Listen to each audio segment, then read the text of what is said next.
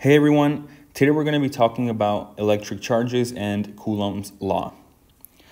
Now, getting started with electric charges, what exactly are they and how can we define them?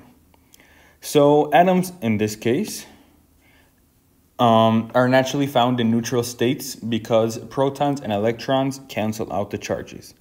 Now, what exactly does that mean?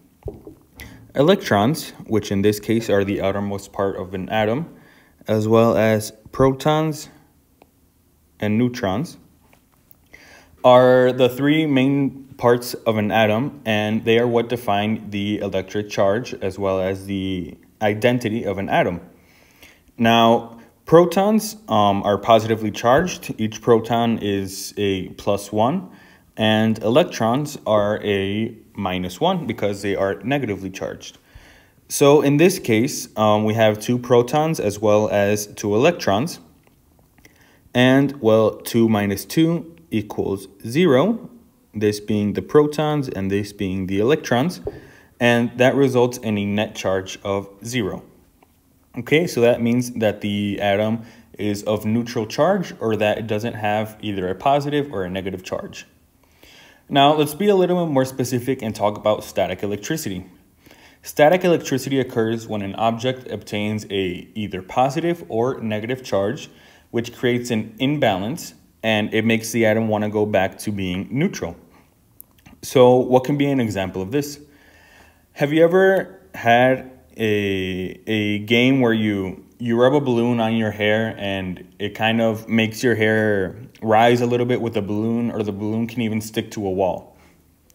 Now, the reason in which this happens is, let me draw here a balloon and your hair.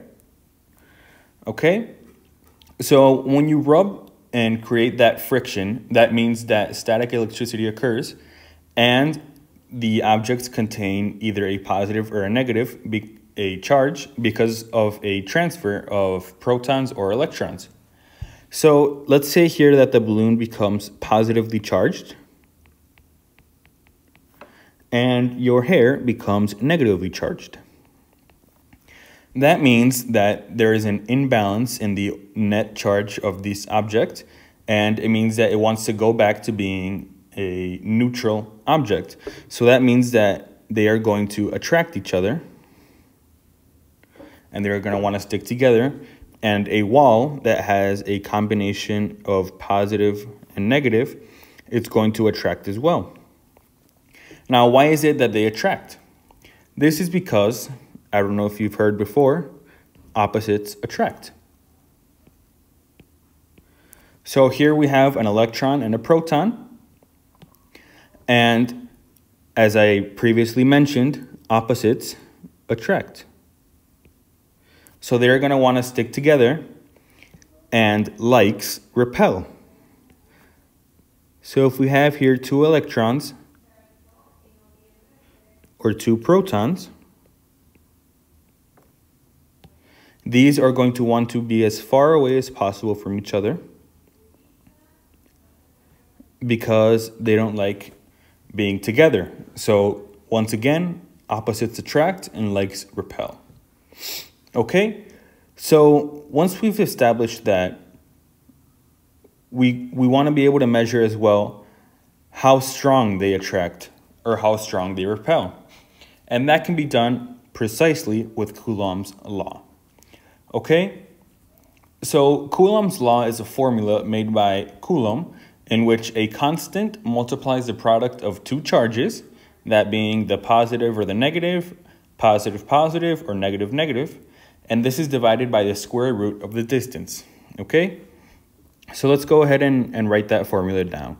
So we have that the total force, which is how strong, the E is just the electrostatic constant, which is a way to define this force just so we can identify it easier. So this is equal to K, which is a Coulomb's constant, which I'll get into a bit later.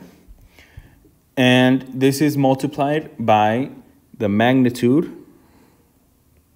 of charge 1, which we're going to represent by Q1, Q2, which is the magnitude of the second charge. And that is divided by the distance in between these charges, squared. Okay?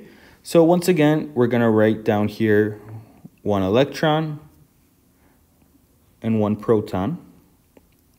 Okay, now the distance in between here is r, and this is charge 1, and this is charge 2.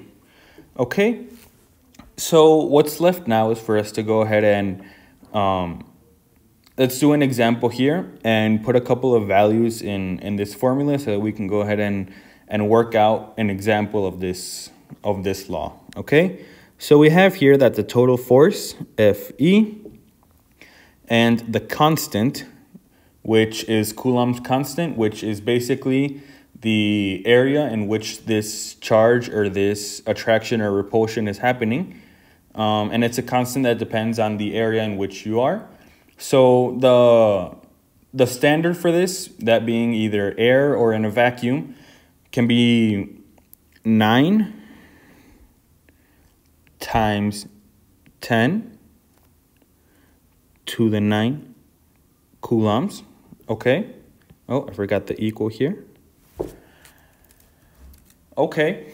And now we just need to replace the charges. Okay. So I don't know. Let's make up a random number. 7 times 10 to the negative 2 coulombs times negative 2 to the 10 to the negative 3, I'm sorry, coulombs. Okay. All right. Oh, my bad. Here, the units for Coulomb's constant is not coulombs. It is actually newtons times meter squared over Coulomb squared. And we'll get into it just in a little bit why this makes sense, okay?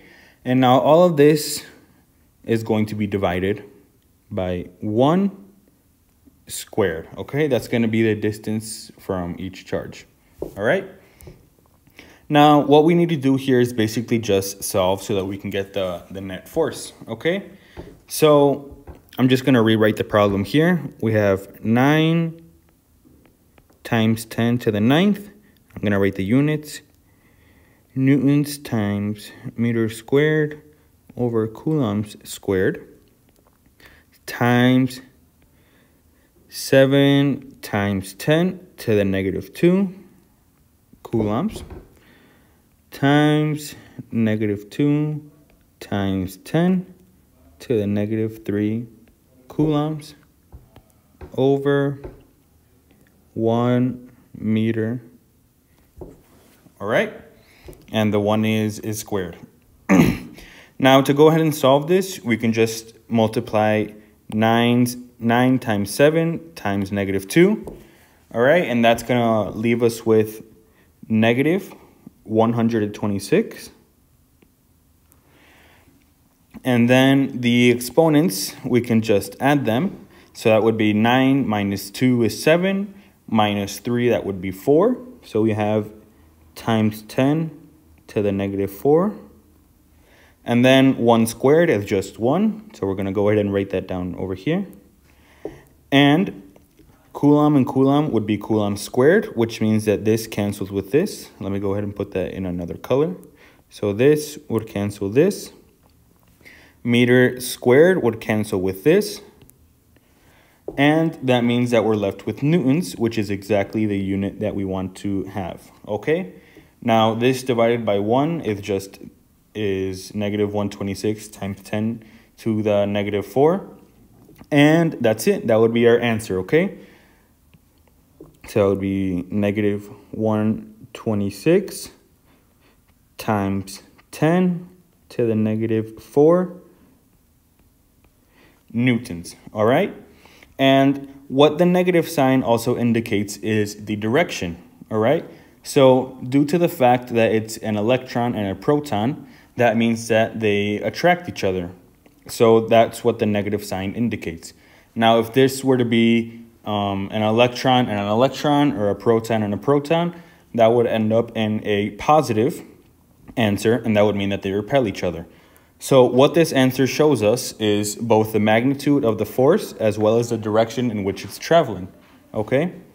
And yeah, that's pretty much it. Please like the video and subscribe to our channel to support us, and also please leave a comment with any questions or feedback you might have, as this helps me make better videos. Thank you for your time.